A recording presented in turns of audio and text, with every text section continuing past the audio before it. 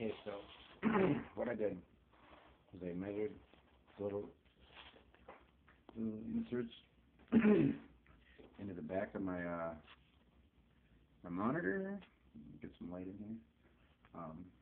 And I bent this and just attached it to the older one, the TV mount, which is cool because it can sit on this still, and it's fine.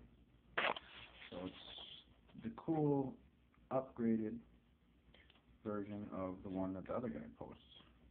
And what you do is you take it, especially when you're at work and you want to watch YouTube videos or make blogs like me, is you can set it like that.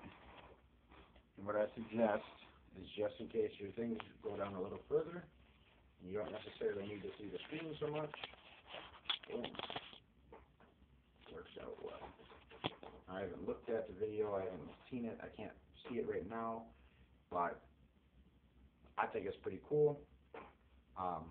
So I just added to what whoever originally posted the paperclip video. I'll be doing some more things, some cool things. I'm going to try to work on one that I can connect to the same exact original Android or iPhone or whatever tablet stand. I'm going to do that and try to make one so that I can attach it to my hat so I can do like a point of view. Otherwise, I'm just going to put the camera in the bill of my beanie here, or the packet of my beanie here. But anyways, cool video, cool thing. It's pretty cool to make it. I broke one paperclip and I found another one under my keyboard. So far so good. Let's take one more peek.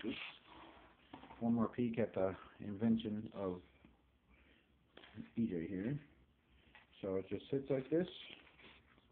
Sorry, hold on, sorry about the shitty view of the video for a second here, just malfunction. Okay, so it sits just like that.